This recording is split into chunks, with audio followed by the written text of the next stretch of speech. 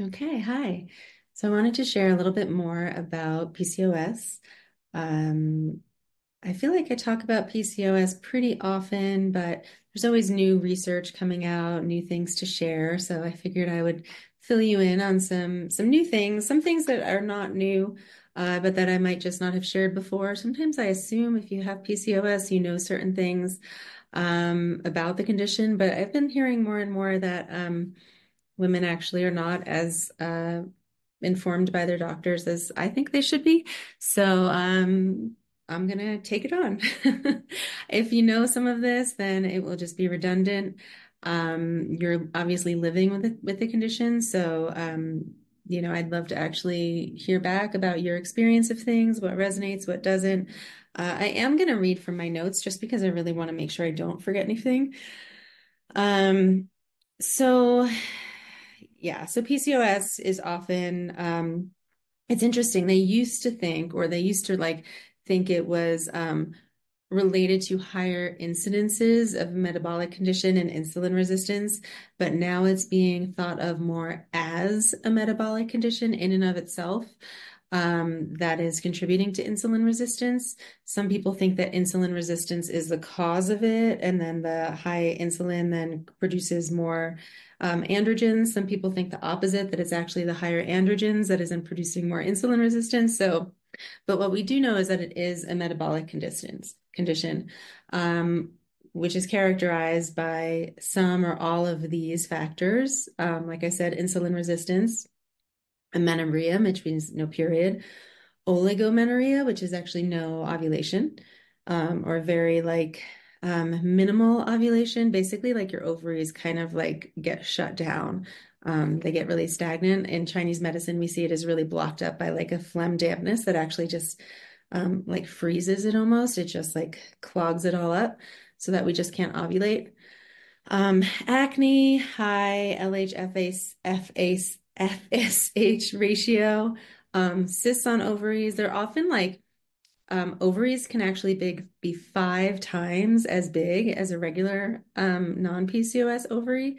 And when you actually cut into it, you actually see it's like filled with like shiny pearls almost, which are like your follicles. You have too many follicles.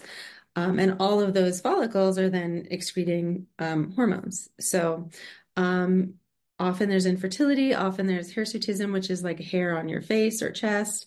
You also, because of the high androgen levels, which androgens are like male hormones, or more associated, we have them naturally. It's just a higher um, prevalence of, or higher ratio of the more male factor hormones. So even though they're natural for us to have, in the higher ratio, they end up giving us more like male type symptoms, like we might actually male pattern baldness, high AMH levels.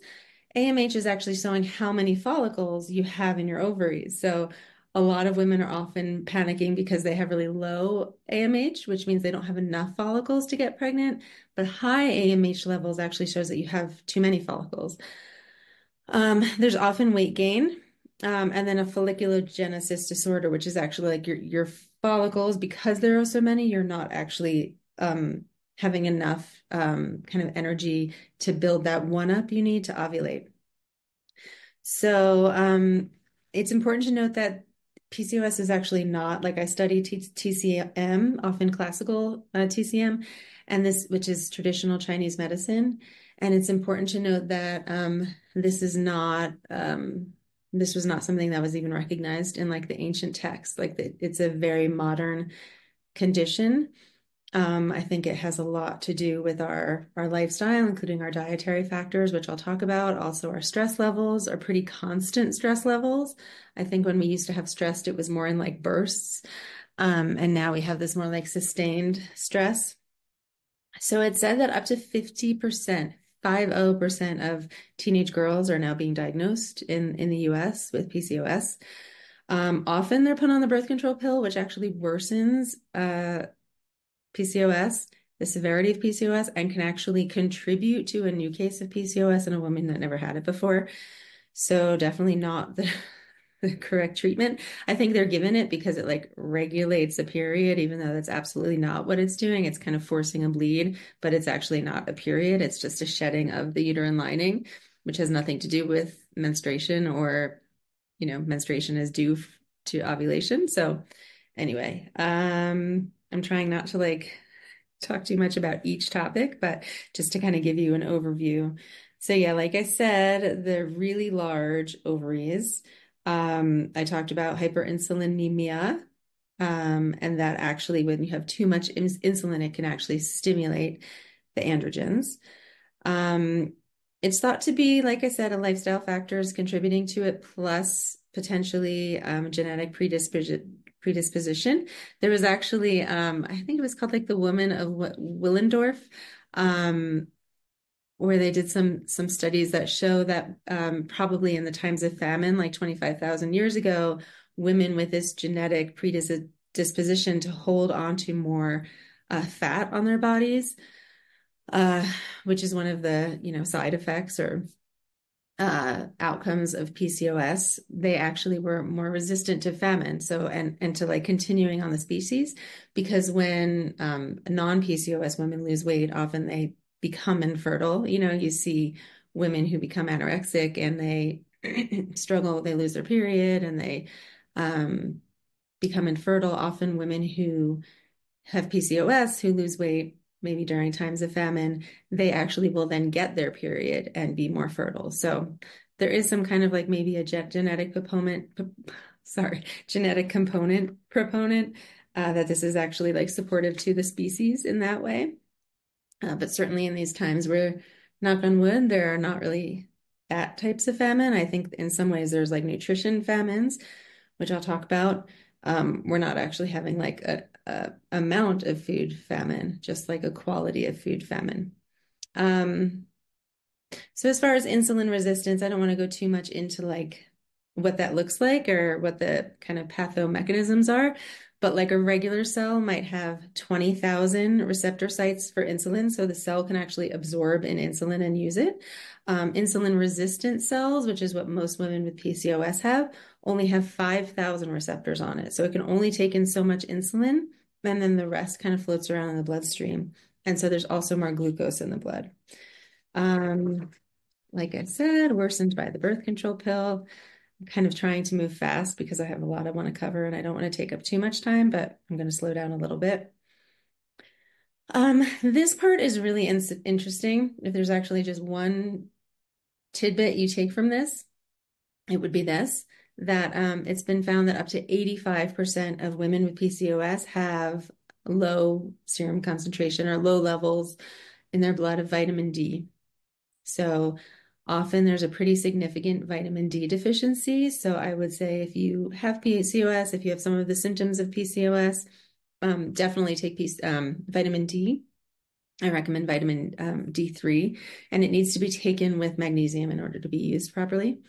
So vitamin D for sure. I actually take like 10,000 IU a day. Not every day, but I think we're all like really pretty significantly depleted in vitamin D. So a lot of vitamin D is okay. Often they'll say like 1,000 IU a day, and I think that's not even close to enough, especially with if you have PCOS. So vitamin D, important. Stress can absolutely worsen PCOS. So like a lot of women will be fine, but then they'll have a really high stress situation, or they'll be like working 14-hour days and they'll just like develop PCOS. I think this is because of our cortisol levels are kind of impacting all of our other levels, impacting our insulin resistance, impacting our glucose levels. So really doing things to manage stress is important.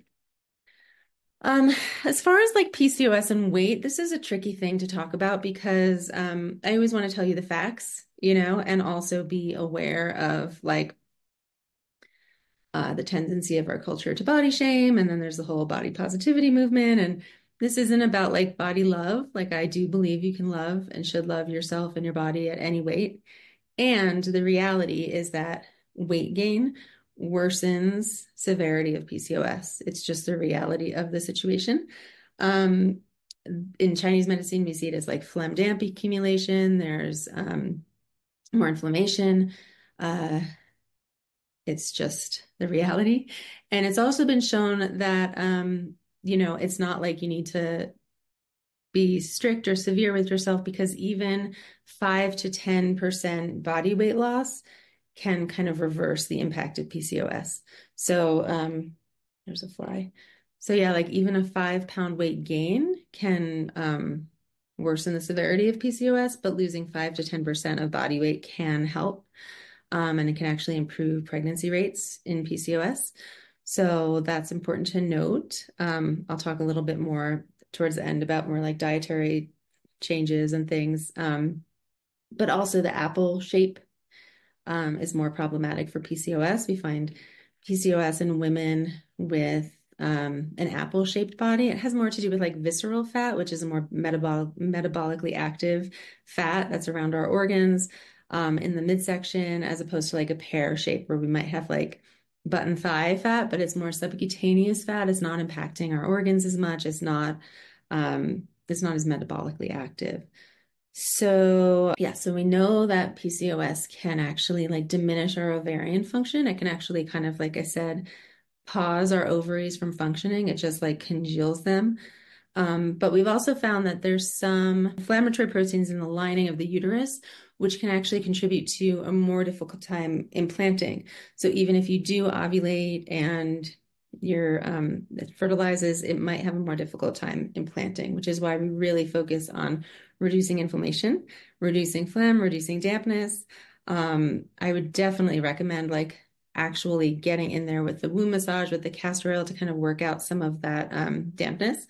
There are more studies showing that Chinese herbs actually do really support um, support PCOS, support clearing of some of that phlegm dampness. Unfortunately, with PCOS, things do take more time. So the studies show people doing herbs and acupuncture regularly for like 3 to 6 months, really regularly, often because phlegm and damp is like congealing, it's sticky, is often not like a quick fix. Like it can take a lot of time, a lot of consistency to move through that, which is why I recommend doing it for a long time. A lot of people ask about metformin. It actually is can be supportive for women with PCOS, but I think it was found that it actually has been shown to potentially reduce insulin resistance, but not necessarily impact pregnancy rates. There's something that I prefer has fewer side effects. It's called dihydroberberine. I could post links to it, but it's in our full script. The vitamin D and magnesium is also available in our full script. It's like an herbal alternative to metformin. But even if you're not trying to get pregnant, it is important to treat your PCOS, to do whatever you can to reduce it, because 40% of women with PCOS will ultimately go on to develop diabetes, type 2 diabetes. And there's also 7 times higher risk factor of heart disease and high blood pressure, cardiovascular disease. So it's really important to just do whatever you can to reduce that. And there are things you could do. Our fertile moon tea and detox tea, those are most like liver clearing to kind of like process the excess phlegm and damp and process the hormones that are in our PCOS bundle. I definitely recommend a lot of womb massage to really like actually physically try to get that gunk, as I see it, kind of moving. The dihydroberberine, definitely vitamin D, definitely magnesium. They also show that women that have PCOS have higher incidences of mental health issues, anxiety and depression, that might be related to the low vitamin D. So the vitamin D is especially important. That's like one thing, be sure you're doing. A lot of women ask about Clomid when it comes to PCOS. It can be supportive, Clomid, except not if you tend to have a really high BMI, body mass index, or high androgens, because androgens tend to be more hot and Clomid is hot. And so they can actually consume your yin and your fluids.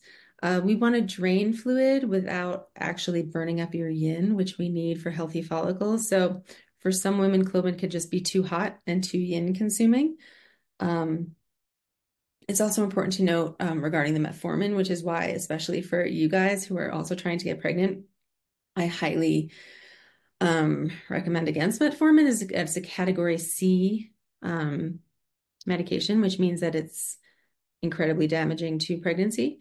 Category C's are like you can't be pregnant while on it at all, and it needs to be out of your system. And the dihydroberberine is not like that. So wanted to share that.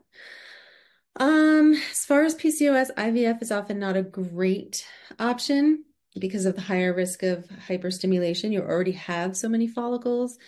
So there can be a higher risk of overstimulation, but some women are successful with it. Um, oh, back to Clomid. If you are going to do Clomid, you actually can work with herbs and Clomid at the same time. But it's also recommended to work with herbs for a few weeks or even a month before you start Clomid. That actually had a higher success rate of pregnancy than if you just work with Clomid alone. Clomid with herbs, it actually worked best if you had herbs before and leading up to, and then also with Clomid lifestyle. So yeah, like I said, um, you know, it's a tricky time to talk about weight.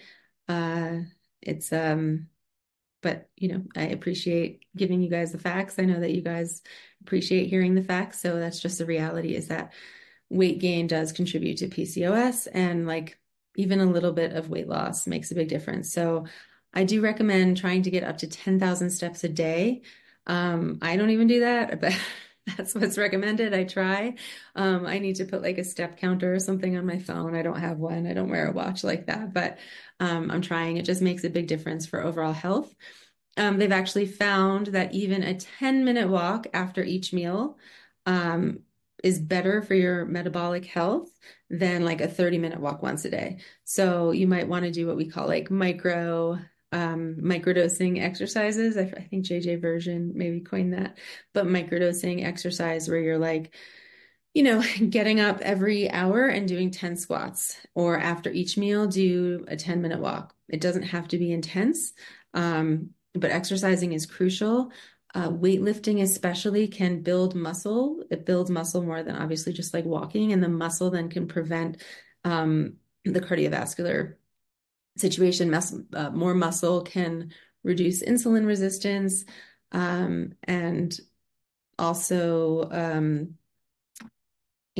increasing protein in your diet is incredibly important.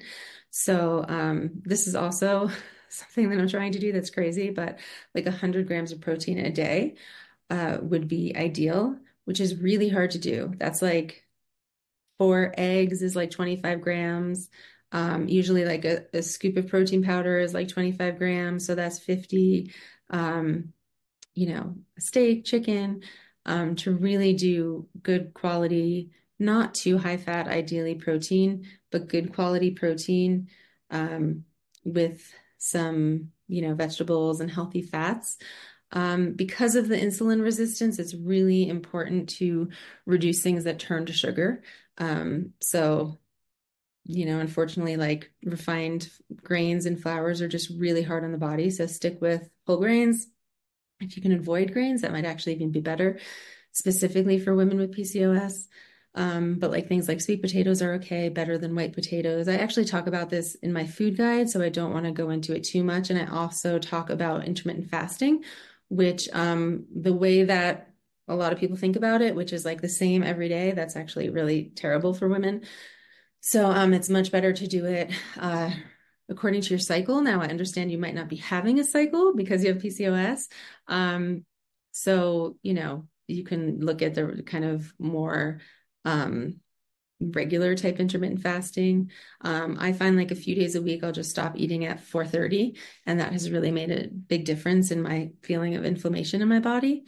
It's actually much healthier, I will say, if you're going to do intermittent fasting, to actually do it in the evening as opposed to like trying to go until 3 p.m. until you eat in the morning. It's much better for our bodies. Our stomach channel turns on in the morning, so we're actually digesting better in the morning.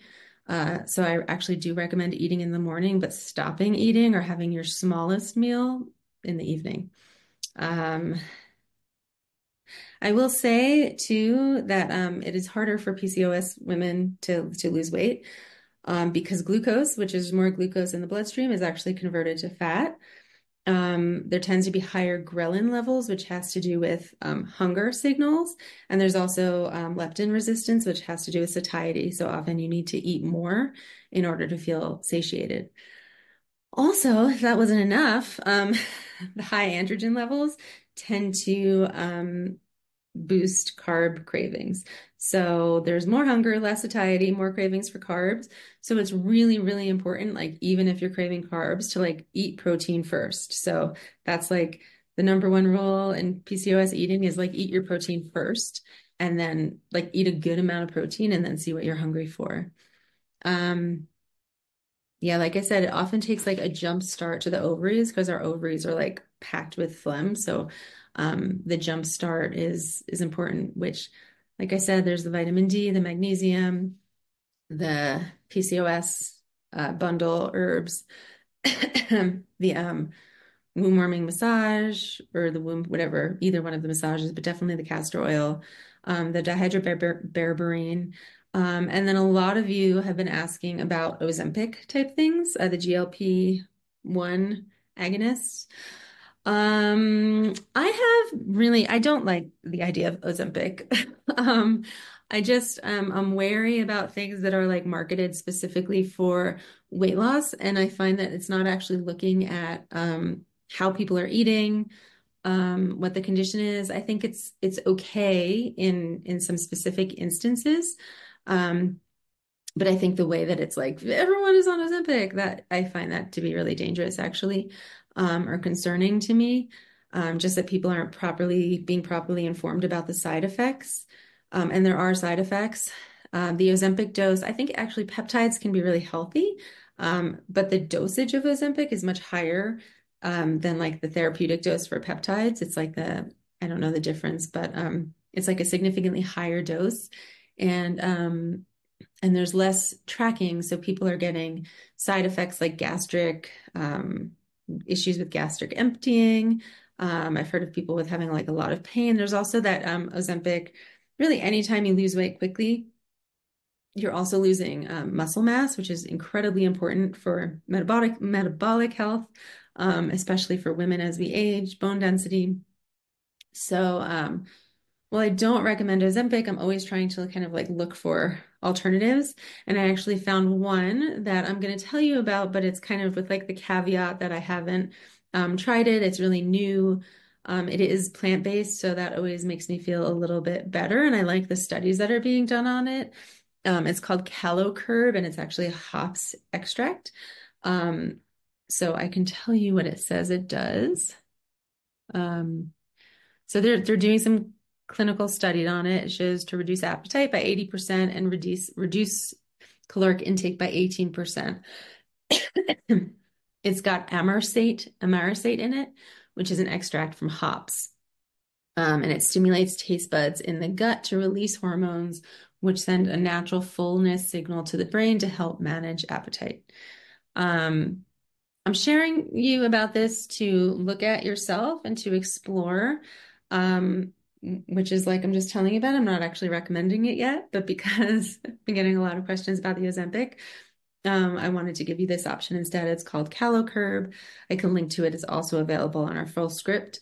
And I would actually love to hear back from you. Like if it's new, it seems like pretty safe to me. Like my sense of it is that it's feels safer than some of the other things I've seen in that category. So I know a lot of you are asking and looking for that. So yeah, Curb will link to it.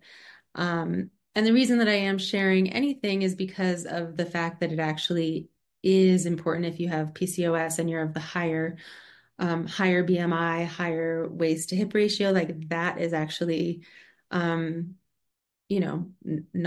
good for you. The higher incidences of cardiovascular disease and diabetes, so that's what I have. I like rushed through that because I have something else to sign on to in 10 minutes. So I wanted to make sure I got it all out. So sorry, I was stumbling a little bit, but hopefully that was easy to absorb. and I'm here to answer any questions you might have. And hopefully that's helpful. Okay, bye.